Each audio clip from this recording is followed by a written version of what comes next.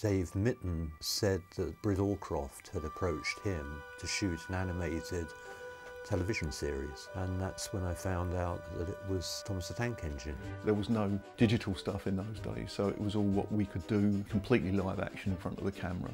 I got given the job, along with a couple of other guys, of building 7 trains for the first series, and we had about 6 weeks to do it.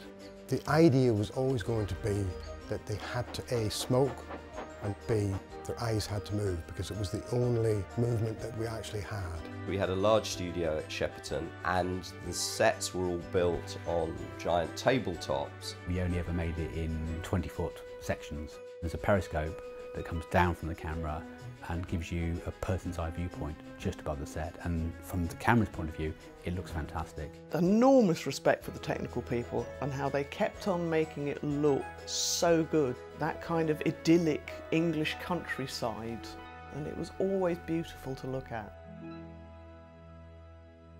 Towards the end of the series I realised what we were doing was we were making the best train set in the entire world.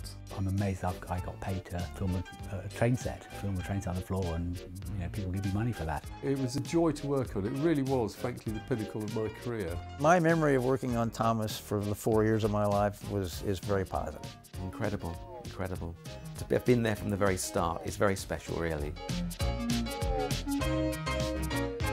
I think it's one of the iconic children's themes of the, age.